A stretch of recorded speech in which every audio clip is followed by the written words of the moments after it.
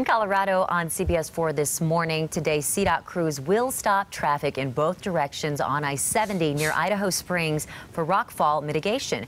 Last Tuesday, the interstate was actually closed for hours in that area because of a rock slide. Today, CDOT says crews will remove loose rocks and clean up the highway, and they will stop traffic for 20 minutes at a time. Traffic stops will happen today and tomorrow, and they'll continue over the next few weeks. This mitigation was planned for the spring of 2020. But CDOT says early snowstorms bumped up the risk for more rock slides.